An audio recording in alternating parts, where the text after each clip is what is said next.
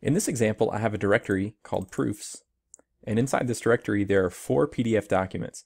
Each of them have a lot of comments.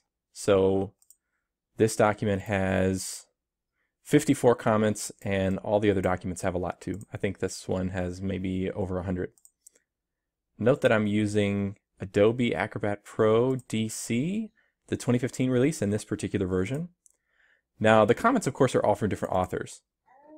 What I would like to do is, you can hear my baby in the background, merge these 96 comments into this document so that 96 plus 54, I have about 150 documents, comments, and I want all the comments to be in this file, but I want to see that what authors the comments are from. So I basically want to merge these documents together.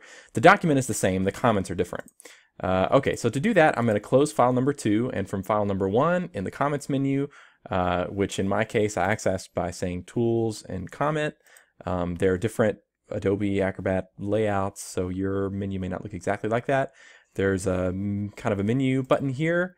I'm going to click it and say import data file, select the file that I want, double click it, and that's it. Now I have 150 comments, and you can see they are from multiple authors. And then I can do that with the other documents too. So now I have a master file that has comments from everybody. And that's all it takes.